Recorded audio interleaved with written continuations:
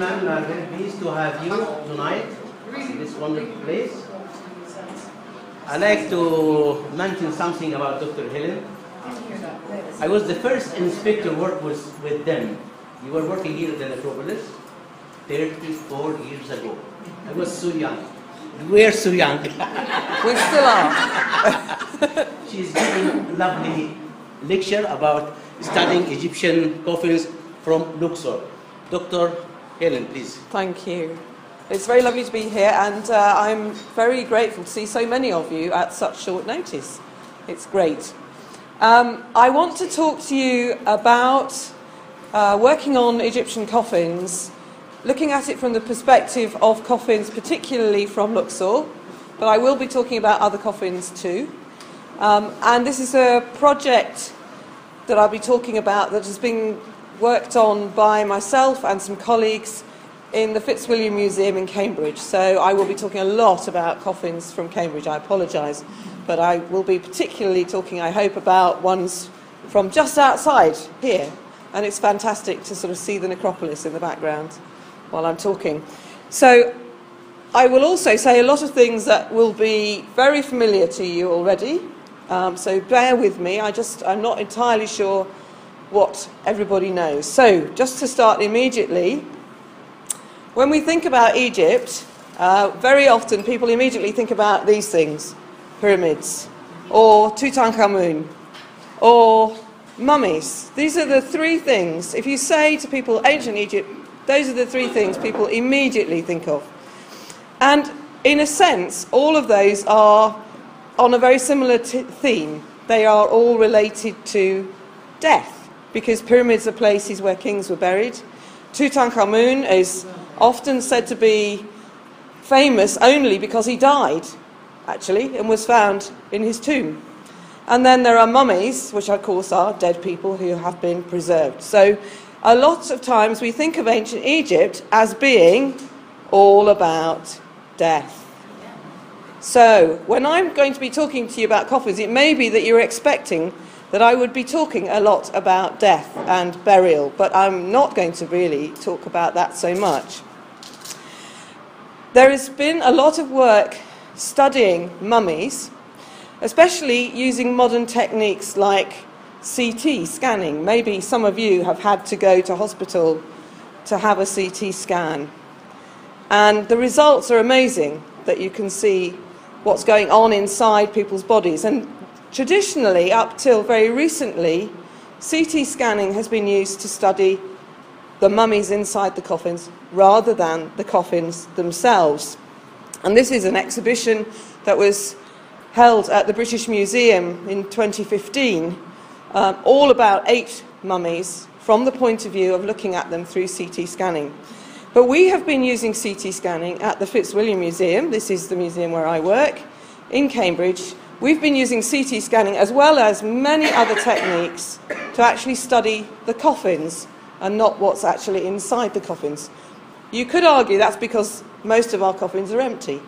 But we wanted to use a technique that would allow us to see the structure of coffins in 3 dimensions, because we have used X-raying techniques a lot in the past.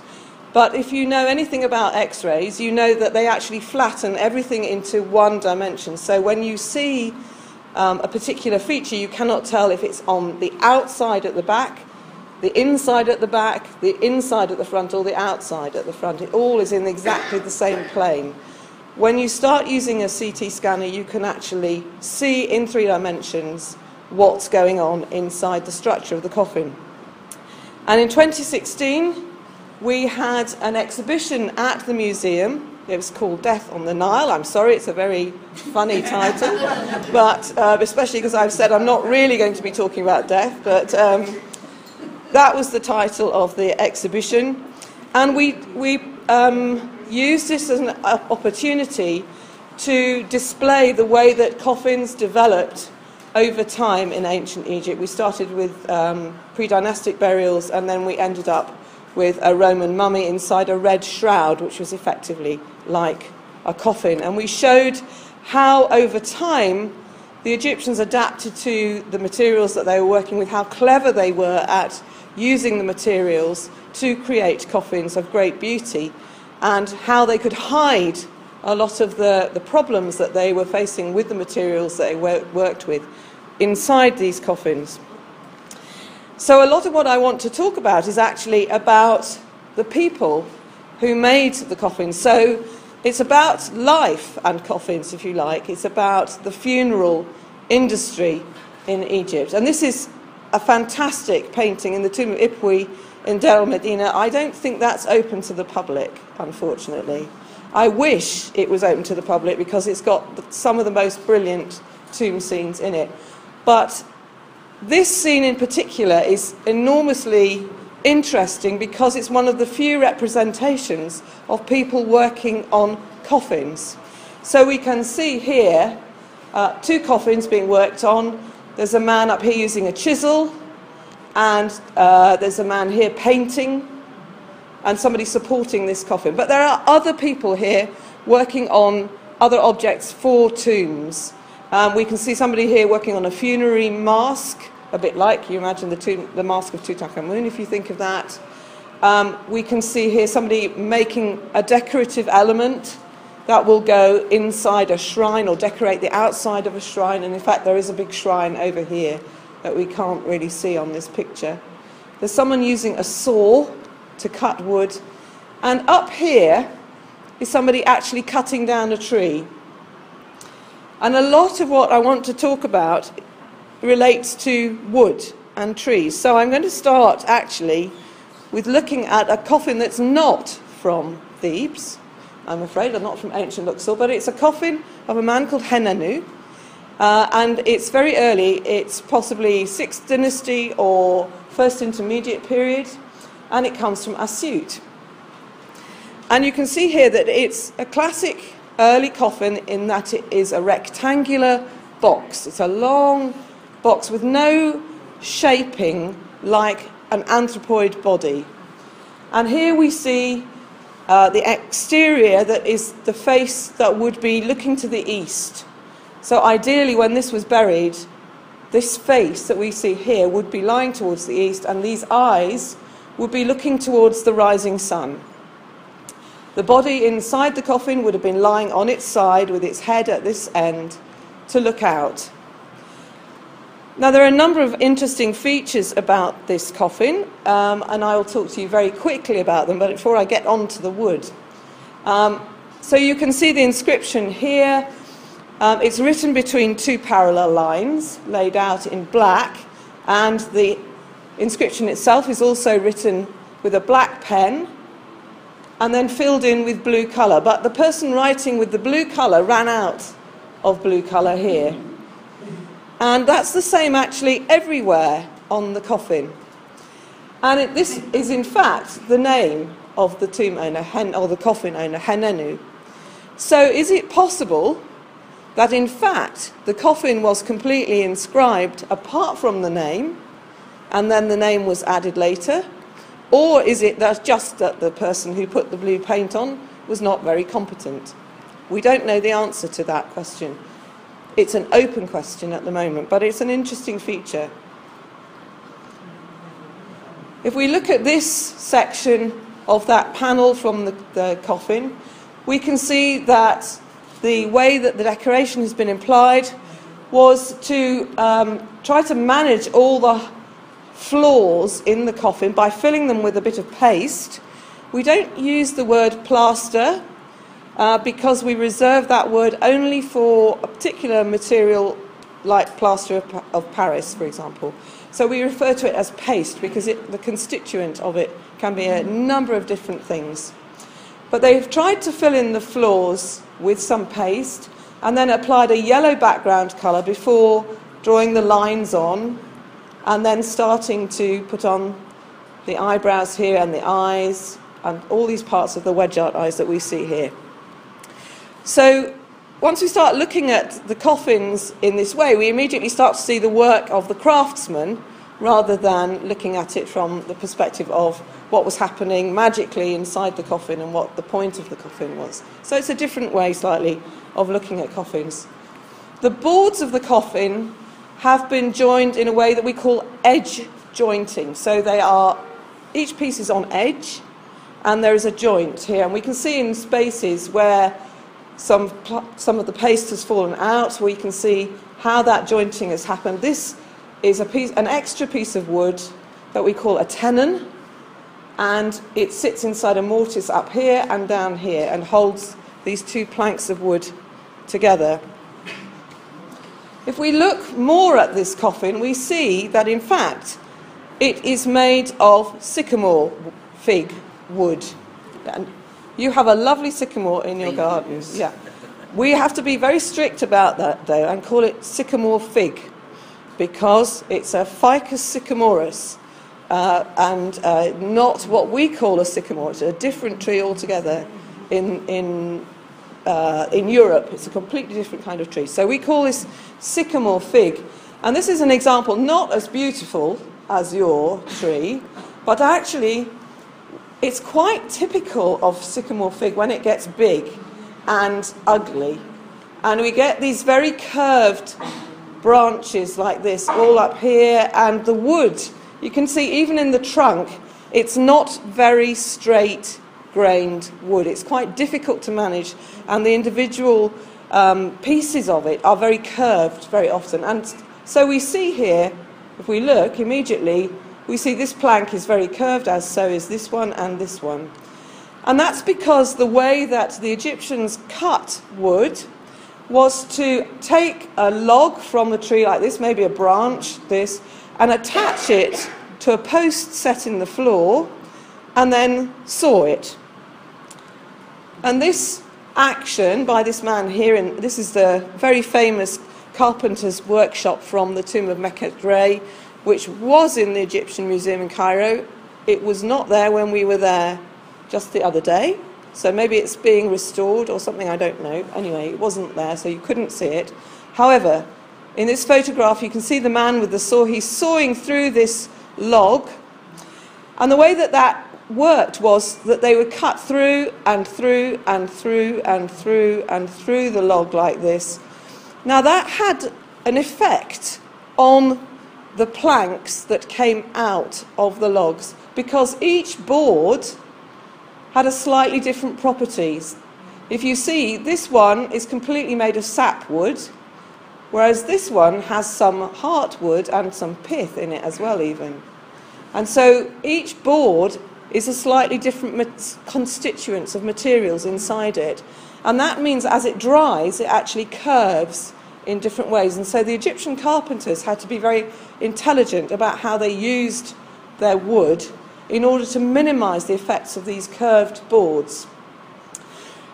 And as I was saying, if you see the way that they've actually utilized here the curved wood of this tree, it's actually extremely skillful to make such a rectangular shape out of such a curved branch or trunk. And if we look at the rest of the coffin, you see it's exactly the same.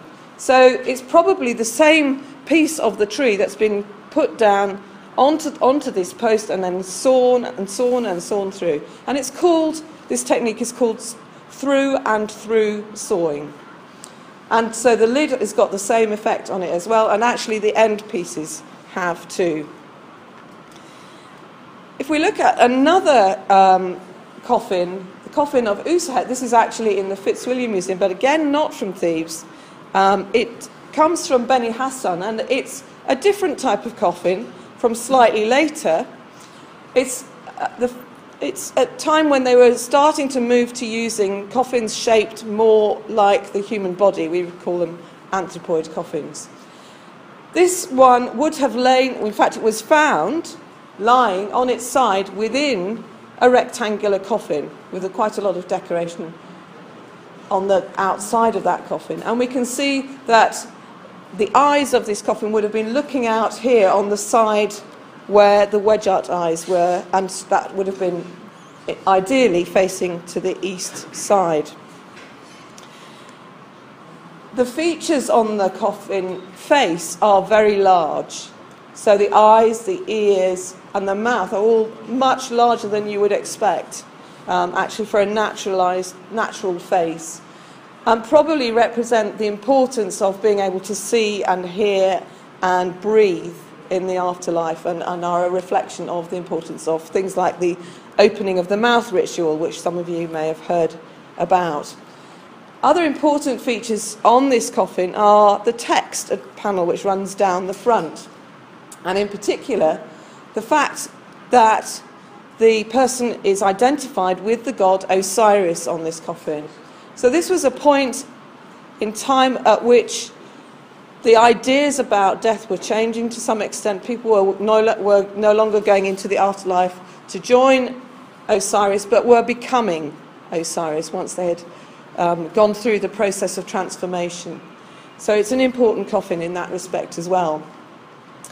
If we look at it from the side, we can see also features that indicate that this person, Usahat, had become a king, because he is wearing a royal beard here. And as we remember, Osiris was the king of the underworld, therefore it's not surprising to see Usahat in the form of a king. Another interesting feature of this coffin, though, is that the decoration was applied on the outside of it once the body was already inside the coffin and sealed.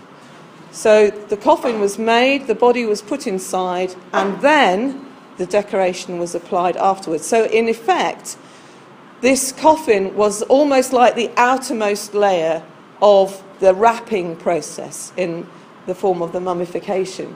And so we can therefore understand why maybe it has the anthropoid shape.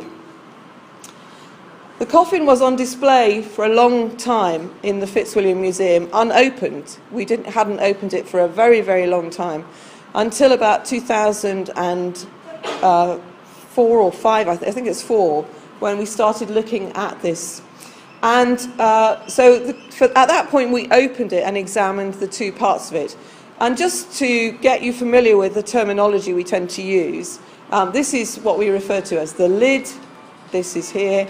This is the bottom part, which we call the box, and you can see it here. And in fact, here, this is made from that's all right, 2 tree trunks, again from a sycamore fig tree, which were hollowed out like you might make a canoe. So you'd dig out the inside of the log to make the box and the lid of this coffin. And in order to do that, you would use something like this, an adze. And we can see again in the tomb of Mechat Ray's carpentry shop, we can see here a group of people using adzes to dig out, or to actually use it like a plane almost to shape the wood. But here it's being used actually also to dig out a coffin. So this is the box of the coffin, and as I say, we hadn't opened it for a very long time, and when we opened it and examined it, we were amazed to find that this coffin actually had a big problem. And as we always think to ourselves, there must have been a very bad day at the carpenter's workshop, the day that the side of the coffin fell off on here. And you cannot really see it very well because they repaired it so cleverly. But this is where there's a big crack. And then they stitched it together with 4 stitches. But from here, it's very difficult to see. And in fact, from the outside, you can't see it at all. So we were absolutely unaware that this coffin had any problems at all. This is a more detailed examination of the coffin. And you can see the stitches are marked here and here. And this is actually a close-up of it. And the stitching is made of leather or sinew. And that's a very clever process because it's used quite extensively actually in coffins to join corners together. And we can see, I should say this is another example of another problem. This part of the coffin also fell out and had to be glued back together, probably after this had happened.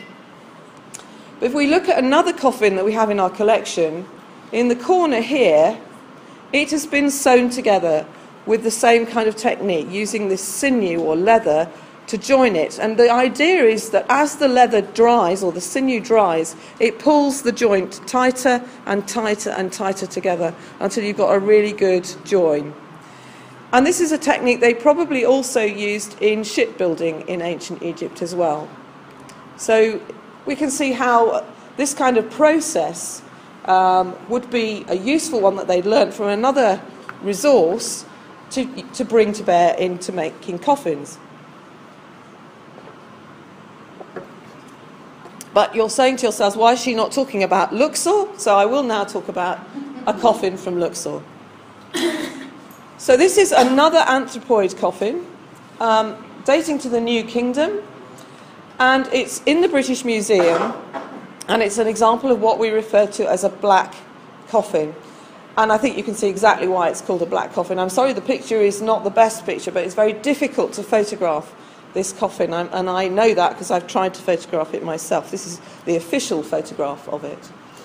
And you can see the decoration consists of basically a black colour with yellow inscriptions on it, and these probably reflect an idealised view of how the linen bandages were inside the coffin.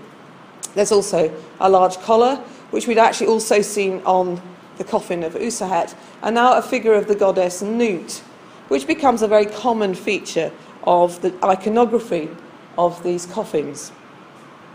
It's also an anthropoid shape, but now, instead of being designed to be laid on its side, it's designed to lie flat on its back to look up to the sky, a completely different concept. So at the beginning of the New Kingdom, possibly even during the Second Intermediate period, there was this change of idea for the coffins to lie on their backs instead of to lie on their sides, and perhaps therefore to be seen not as the final layer of the mummification process. Who knows? We don't know the answer to that particular question yet. But we were able to examine this coffin while it was being prepared to come over to our exhibition from the British Museum. We were able to go to the conservation lab in London to visit it and to see what was the structure of it from the inside. So this is the lid of the coffin lying face down, and we can see there's a large area of wood that's been added around the rim of this coffin. The main part of it is like the coffin of Usahet. It's a log that's been hollowed out like a canoe again. But then extra pieces have been added, and there's a very interesting structure here because the interior shape is there, and then they've added on a large section here and another piece here, I think, of wood, as well as this rim that's been created to build up the whole shape of the coffin. And this is a feature we start to see increasingly in coffins, that coffins are made of multiple pieces of wood joined together to make the correct shape. Another very interesting feature on this coffin is that it was almost certainly created in advance of use by Tamit. Tamit was the owner of it, and her name appears here. But if we look at the way the decoration is done, the colour here is much brighter yellow, sort of yellowy orange. We can see even here some marks in red which distinguish the fingers here of this figure. And this decoration is very brightly done in yellow, whereas the name is rather faintly written in different colour yellow paint. And almost certainly this indicates that whoever it was who went to buy this coffin bought a ready-made one. So maybe it was a little bit cheaper. Maybe Tamit's family couldn't afford such a very expensive coffin that was made entirely for her. Who knows? But this is what we would call an off-the-shelf or off-the-peg coffin. I want to look also at another coffin from Thebes, the coffin of somebody called Muthotep. Again, unfortunately, there is only not a great picture in black and white of the entire coffin, but again, we were able to examine it closely. It comes from Thebes, and it's extremely interesting.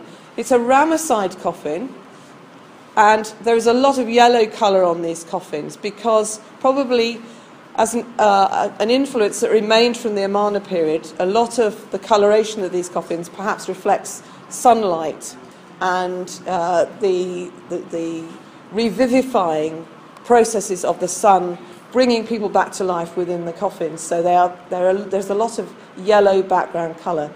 But if you look carefully here, you can see another interesting feature, that underneath this decoration there is some other decoration here. And if we look at the edge of the coffin, this is the lid of it, we see again, here is some decoration, but underneath is completely different decoration. So what happened? What happened to this coffin? Why is it like this? We don't know, is the simple answer. What we can say is that it was made for one person, perhaps, and then somebody else took it and applied new decoration. Or maybe another possibility is someone had it made and then they didn't like the decoration and put it aside, and then it was used for somebody else later on. We don't know exactly, but it's a fascinating thing. And another thing that we noticed recently, to see some reuse or maybe some change in decoration, actually relates to the coffin of Yuya, the smallest of the coffins of Yuya, in the Egyptian Museum in Cairo. We were looking there very recently. We had 3 visits, I think, to Cairo Museum. It was lovely. And we were looking very closely at this particular coffin and noticed here, this is the lid, this is the box of that coffin. Here is the gilded decoration on the outside. And underneath the gilded decoration is some other inscription, which is completely different to the inscription on the outside. So what is this about? Is this someone else's coffin that's been reused? We don't know. Again, we don't know. It'd be very interesting to see when some work is done on this, as I'm sure it will be soon, to see what was going on with this coffin. This is, the next coffin I want to talk about is the coffin set, a group of coffins, of a man with a very complicated name, Nespawa Shefit. It's a bit of a mouthful. It's a group of 5 pieces of coffin set that came to the Fitzwilliam Museum in 1822. And it's what we would think of as classically a yellow coffin set of the 21st dynasty. It's very early in that period, dating to about 1000 BC. And here is the outer coffin, here is the inner coffin, and here is what we call the mummy board. So Nespawa Shefit's body should have been inside here, with this lying on top of it, and then the lid over the top, and then all of that would have been inside these 2 pieces. It was like a set of Russian dolls, for example. It's a very beautiful set of coffins. In particular, the inner coffin is amazingly beautifully decorated. The style of the hieroglyphs, the style of the decoration is extremely well achieved. And it's a classic example of what is known as horror vacui, the fear of empty spaces on coffins at this date. So there is virtually no space here that is undecorated or uninscribed. And that's a very classic example of that type of coffin. So far, this has not been very much published, so at the moment we're working on all our coffins, and our current focus is actually on this coffin and another one I will show you in a moment. And we hope that all of these will be available online from the autumn of this year. We're working very hard to get to that point where you'll be able to see these coffins in great detail, and also all the analyses that we have done on them, and be able to examine them for yourselves and see what you can see for yourselves. One of the famous scenes on it shows the weighing of the heart, and this has been published before, but you can see here the detail again. This is a very small piece, is about that big on the coffin itself, so you get a sense of the skill of the artisan who made this. And we have done experiments in recreating these coffins using brushes and pens, created in the same way as ancient Egyptian pens and brushes were made, to see how you do it.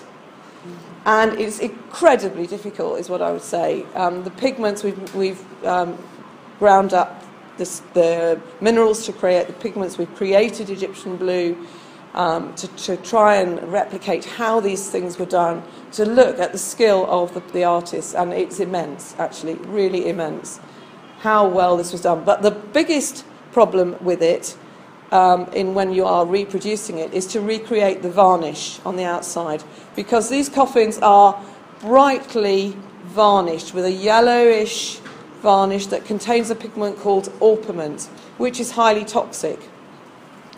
And the varnish that goes on the outside, when you try and apply it, it's very, very difficult, and so we really struggled to replicate that and have got nowhere near how the ancient Egyptians did it at all. Another thing that we have done, though, is that we have CT scanned this inner coffin, and you can see it here going through the big scanner at our local hospital. We did this on a Sunday morning when no patients were around or caused to wait. We didn't add any waiting time, and you can see us trying to get the thing in the scanner first of all, and then here we're looking actually at the results of the scans as they are happening. And I've got various images to show you, and they are quite complex, and I don't know how clearly you will understand what I'm trying to tell you about them. That's not to be patronising, it's just that I find it very hard as well to understand it, so I may not put it over very well. But if we look at the end of the coffin from the outside, we can see here there's a section of the decoration missing there, and we can see some extra pieces of wood.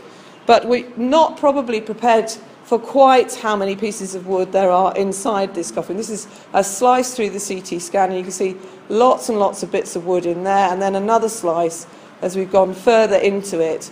And in fact, what we found from this coffin was that although it appeared to be very substantial in the way it was made, actually, when we looked at the CT scans, we found it was full of holes, and there are lots of pieces of wood that actually came from other coffins.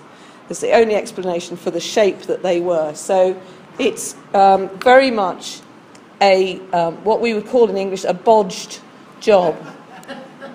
So this is, I'm not going to show you all of this, I just allow you to see how we can look through CT scans of this in 3 planes simultaneously and see how the coffin was built. So there are mortises here which have been recut from another side of a coffin and patched here with a piece on the outside to create the right shape. And also this allows us to view how the progress of the CT scan goes through there, and we can see different areas of spaces where you would not expect there to be spaces. But it is, I think, quite hard to understand, and I'll just run it forward very quickly so you can just see for yourselves how it goes. I'm not going to take all your time with this, but you can see how that works. And you can see all these areas that are blank are just holes that you wouldn't expect to have there.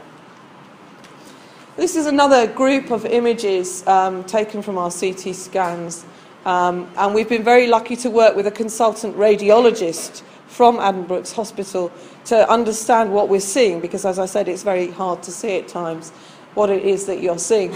We've tried to colour the different elements. So these brown areas are blocks of wood that have been pushed into voids inside the coffin to try and fill them when the coffin has been reused. So here is a very complex area. This is the original shape of the coffin side that was used here, and the original mortise hole is here, and you can see actually it extends to the outside as it is now. And here is a new mortise hole that has been cut and a patch put onto the outside to create the shape that we see here. So that's what that looks like in the CT scan. And you can see other areas here. This is the central section across here, and this is the foot end, and the blue arrows mark where there is some internal metal that's been put in by somebody to strengthen the coffin itself. But having said all of that, and having said how complex these CT scans are to understand, we found actually a good way to understand what was happening was to use a series of CT scans to create a drawing, and we're very grateful to Dr. Geoffrey Killen for doing this drawing for us. It's like you've cut through the coffin over and over again, so you can see the different things that are happening inside. And here you can see, here is a new mortise hole that would be used to close the coffin up, and here is the old mortise hole that's been filled with a piece of wood, and then paste has been put over the top to hide it. And you can only see, really, on the whole, the new mortise holes, and it's using the CT scan that we can actually see what's happening on the inside. The mummy board of this coffin is very, very beautiful. It's one of the most fabulous examples of Egyptian art at all, in my view. And there's a feature on here I want to just show you very quickly, and that is that the titles of Nespa wa Shefit are, in many places, highlighted, if you like, by an extra area of varnish that has been applied. And you can see that in many other places. There it is again. It's not the name. His name is fine here, but this area of his job titles has got extra varnish on it, and this is very clear also in this instance. Less clear here. It's very, very smeared, but it's quite difficult to make out. And even on the inside of the outer coffin, we can see the same thing here, actually. And if we go zooming right in to it, we can see a series of horizontal lines, I think, there quite clearly. This is an image taken using a technique known as visible light induced luminescence. It's basically the application of a system of filters that you put onto your camera that allows the visible light, which is what we would think of as the best quality of light, shining on it to cause the Egyptian blue to reflect back. And the result is that you see all the Egyptian blue very bright white here, and everything else is a darker image there in black and white. So this is VIL, very useful imaging technique, and we use a lot of imaging techniques to examine our coffins.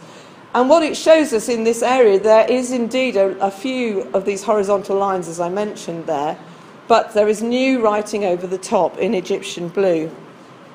And having looked all over the coffin for some more examples of these horizontal lines, I did actually find them in a couple of places at the head end of the outer coffin. And it seems to be a title that is read like this. For those of you that read hieroglyphs, it's R-R-N mu N per Amun. That's what we seem to be seeing there. Now, this is a title that, if anybody else here has heard of, please put your hand up, because I'd love to know if there is another example of this title. But it's very clear that that's what's written there. And I think that that is exactly what's written here. We can see here N per Amun is there, and underneath here, I think, is this series of horizontal lines which gives us N mu N per Amun, and up here therefore should be RR.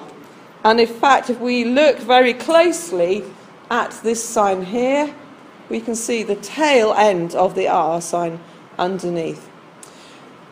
So this title, the great one, of the water of the House of Amun, is what that reads. And it's, as I said, an unusual, unique, it seems, title. We can't find it elsewhere.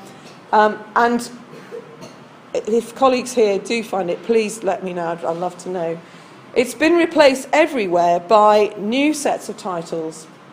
So this is what he really wanted us to see now in his coffins, Nespa wa Shefit. So we see here the gods, father of Amun, the Wab, the supervisor, if you like, Heri Hemut, the supervisor of craftsmen's workshops, the supervisor of scribes of the temple of the House of Amun. That's what we see now.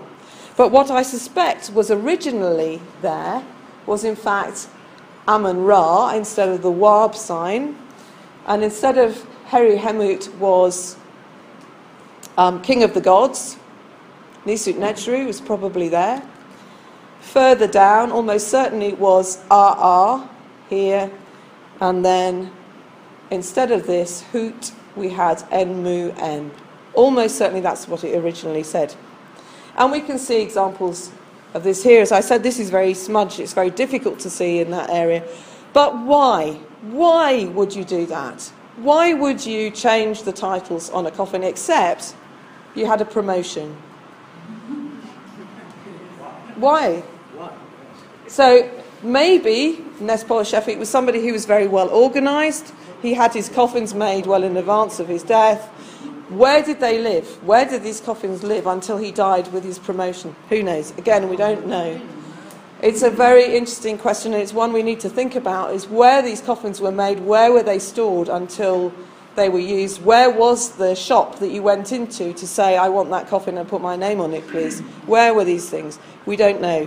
These are questions still to be answered, but these are questions that are raised by looking at these coffins in a different way.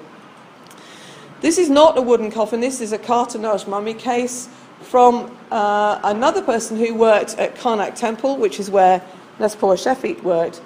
He was buried at the Ramesseum. His name is Nachtef Mut. Here's a view of the Ramesseum, and it's just over there. And it was discovered by Quibel in 1896, intact with Nachtef Mut. It's still inside his mummy case. The case was sawn off at the back, and his body was removed, so we do not have his body, but we have the mummy case itself, made of cartonnage. Cartonnage is a material that is very like papier-mâché. It's almost certainly made on the outside of a mud shape, in the shape of a body, with the plaster applied and then layers of linen soaked in animal glue, and then it was allowed to dry until it's held its shape. Then it was cut open and the mud core was pulled out from the inside, and then it could be used for the body to be inserted into it. Again, we have CT scanned this. This was done in 2005, so the resolution is slightly less good. But we can see the interior here of this mummy case without us having to open it up again. You can, oops, sorry, go back. You can see here, this is where it was sawn open by Quibel and across the back. And this is the back edge of the opening of the mummy case, which would have allowed the body to be pushed inside. So it would have been pulled open there and pushed inside and then filled with plaster. This is modern paste or plaster that was applied by Quibel in order to seal it up after he'd done that. The CT scan also shows the remains of the footboard at the bottom of the coffin, which was applied after the body was put inside. A wooden footboard would be put in there, and it would be laced in place. And you can see some of the remains of the lacing here are still visible, and the holes in the wooden footboard there. And that would have, the lacing would have gone up the back to seal the body up inside it. And we can see the coffin from both sides. And it's beautifully decorated. Nachtef Mut was clearly somebody who could afford a pretty fine coffin or mummy case here. It would have been inside a series of other plainer coffins, which it seems Quibel didn't keep. Maybe there were not enough decoration on them at the time. He wasn't interested in that kind of coffin. So it never came back to the UK. But we can see here that there's gold leaf as well as on the face, on some of the sun discs on top of the birds, also on the ends of the wig there is gold as well. Beautiful coloration of these side birds there. And also an unusual feature is that this is also carved. The cartonnage on the outside has a very fine paste layer, very beautifully fine, and that has been carved in relief, and we can see some of the relief here under very raking light. We can see that quite clearly. The back of the coffin, this is the central area. This is where it would have been laced together, and then some more paste applied over the top of it. And we can see on the back here is some text from the Book of the Dead. It's actually, for those of you who like to know this, chapter 125 of the Book of the Dead. And some more detail of that. And on the top of this is very classically a Cheper sign, the god of rebirth, the god of coming back to life in the morning, the newborn sun shown on there. And also in relief down the centre of the coffin we see information about who Nachtef Mut was. And instead of showing us particularly his job titles, he tells us his job titles, and he was the opener of the two gates of heaven. In other words, he opened one of the shrines in the temple at Karnak. But also his father did the same job, and his grandfather did the same job, and his great-grandfather was also an important person in the temple at Karnak. So he's very interested in telling us that who he is all about who his family was, if you like. So Nespoa Sheffield was very keen to tell us his new promoted job was whatever it was. Here we are, Nakhtemu wants to tell us, this is my job. And so it was the same for my father and my grandfather, and my great-grandfather was very important too. The last coffin I want to talk to you about, I'm probably talking too much, I'm sorry, but I will try to stop. Very bad, I'm sorry. This is a set of coffins that came to the Fitzwilliam Museum in 1869 when the Prince of Wales, as he was at the time, visited Egypt as part of a grand tour he was doing with his wife. And he came to Luxor and he received a number of coffins. Some people say that he may have bought them, or some people say they were given to him. And that included these two coffins of a man called Parkepu. And all of those coffins were brought back to the UK and distributed around museums in the UK. And the Fitzwilliam received these two. These date to much later.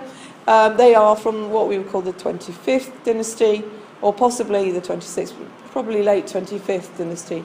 But what's interesting about them, again, they work in such a way that they were lying one inside the other. So this is the inner coffin, and it would have been inside this coffin. It's possible that these two coffins were inside a third coffin. If so, that would have been probably a rectangular coffin, but with a vaulted lid and with 4 posts at the corners. We call those cursu coffins. But it may be that actually this was what we would think of as the coffin of somebody not quite so elevated in society, not so well off as Nespoa Sheffield, not so well off as Nakhtemu. We also don't know exactly where this pit was in which these coffins were found. So we can't point to anywhere in the necropolis and say that's where that came from. Interesting features of this coffin are that, or this coffin set, let me go back actually, are that this coffin here, let's call it the outer coffin for the moment, this coffin is made up of very, very many pieces of wood. We've done x-raying of this. It's too large to go into a CT scanner, unfortunately, so we cannot CT scan it, so we're relying on x-rays, and it's very complex to understand. But all these lines indicate joints in pieces of wood. So that's one piece of wood. There's a mortise inside there. These are dowels, pegs that hold it together. The green is areas of paste. And the paste on this in some areas is like clay. It's a very pinkish colour, very heavy material. And it's very, what we would say, probably not so nice quality as you might see in some other places, but that's maybe putting too much of a value judgment on it. But this outer coffin is made of over 100 pieces of wood. If we count all the dowels, then we're looking at around about 150 pieces of wood in the outer coffin box and lid. The inner coffin, though, is completely different. This is the foot end of this coffin, and if you look at that, I think most of the colleagues here would probably say this is not the best quality of decoration and not the best quality of hieroglyphs, although you can't actually see the hieroglyphs so well on here. We've been looking at this a lot and trying to read the inscriptions and finding that it's very difficult to read it because the writing is so poor in a lot of places. And you can see also the way that the decoration has been applied is rather haphazard. The artist has put some marks here for where the lines should go. So he's made these marks, and then he's got like a ruler to draw the line, a straight edge to draw the line, and he's missed completely. So the paint has run and all sorts of horrible things have happened. However, in fact, the woodwork underneath this is absolutely beautiful, and I will come to that in a moment. You can see those there. If we look also at the face of this coffin, you can see very clearly that the paint here was rather thin. And what is clear from looking at the way the decoration was applied was that the man, I'm assuming it was a man, decorated standing on this side. So he started here and he leant across to here and across to here and across to here, and then he went round to the other side and then he continued these lines here. So that's how he worked on this coffin. And when he got to the face, he didn't have very much red paint left or dark brown paint left. So he added some water, and it's just not stuck very well. It's poor quality paint, unfortunately. So there are many issues with these coffins, as I say, in the decoration. We really, and the writing of the hieroglyphs is very difficult to read. But when we CT scanned the inner coffin of this coffin, we were astonished at the quality of the woodworking. If you look at this, this is the base of the box of this coffin, and you see these tight joins here.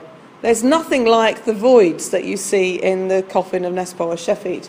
But if we look here, you can actually mark them on there, and they're just almost invisible, these joints on the actual work there. It's just such good quality. And if we compare the CT scans of the Nespo or Sheffield coffin here, the inner coffin there, and the inner coffin of Parkepu, you can see all sorts of pieces of wood and holes, and it's a horrible, horrible jumble of things together, whereas this is beautifully carved, and the whole thing is immaculately done. And then you wonder why you would then not put such good decoration on the outside, and that's again a question we don't have an answer to. What we do know from this coffin is, again, this is a coffin that was closed with the body inside it before the decoration was applied. So we can see here on the head of the coffin very, very clearly this decoration was done after the coffin was closed and sealed. So it's not what we expect, because a lot of what we know about rituals involved in burials is that at some point there was a ceremony known as the opening of the mouth. And that was meant to be happening to the mummy inside, or maybe with the lid removed of the coffin, or maybe before it was put into the coffin. If that's what happened in this case, then the opening of the mouth happened, and then the coffin was sealed, and then the decoration was applied. It would have to be like that. It's the only way that we can understand it. But if we think back to the cartonnage mummy case of Nachtafmut, that's the same there, because that decoration, the outer decoration on the outside of that mummy case, was actually done with the body already inside it. So maybe the inner coffin, that inner mummy case, and here the inner coffin of Parkepu, was meant to be like a mummy case, a cartonnage mummy case. And there's more reason for thinking that too, because if we look at the structure here of the decorated layers that appear on top of this coffin, it's actually very complex. And we've done a lot of work on that most recently. So we've been looking, if you look here, you can see the way this is cracked as the coffin has been forced open after it was discovered. So the decoration is broken here rather than it being a finished edge. And if we look here, we see a series of layers actually. And we've examined these very closely and discovered that there is indeed a very complicated set of layers of decoration. So this is the wood of the coffin. It's very schematic, obviously. This is the wood of the coffin, and this is the inside. So on the inside, immediately next to the wood, is a layer of pink paste. Then there's a layer of linen and glue, which is making a nice surface on the inside. And over the top of that is a beautiful white paste, making a nice surface on the inside. But on the outside, it's very different. On top of the wood, we have the pink paste. And then we have a layer of what we call fibrous glue. And it's a very strange type of glue that looks as if it's got pieces of fabric inside it. But actually what we found just very recently, it's been examined, and it is actually pieces of leather that have been mashed up, if you like, inside the glue to create a very dense layer over the top of the pink paste. Over the top of that is another layer of white paste. Over the top of that is linen with normal glue, and then two more layers of paste. And actually the composition of these two layers is different. And then there's a paint layer at the top. So this is actually a complicated structure that we're finding here. And we've been working with a colleague called Charlotte Hunkeler, who's a student who's looking exactly at this. So this is very secret, actually. I should tell you this. This is very secret because it's part of her PhD, that to understand what's going on here and also to try and understand why they were doing this complex layered structure on the outside. But what our best guess is that they were trying to create something like a cartonnage mummy case on the outside of the wooden coffin. So if we look at, again, at this, what we are seeing here is the outer coffin shows Parkepu here as a man with a short beard, and then up here we see him as a god with a curved beard inside his mummy case, probably meant to be known as Osiris again, and this is completely curved at the back as well, whereas the outer coffin has a flat base for lying on its back looking up at the sky. This is curved like a cartonnage mummy case. So it's almost like a wooden cartonnage mummy case. And as I say, this is possibly meant to look something like this is the Nachtefmut coffin. And why? Why would we do that? Well, this is just a thought. This is off the top of my head, and you don't have to believe this at all. But if we look at the name for an inner coffin is a suhet. And it's written like this. But the word for an egg is also suhet, without the indication that it's made, that there's some wood involved in it. So maybe the idea was that you were inside your mummy case like the bird inside the egg waiting to be reborn out of new life. So maybe that's an idea. We don't know. But I hope, anyway, that talking to you about the way these coffins have been made and used and decorated has given you some new thoughts about Egyptian coffins, and shukran for listening.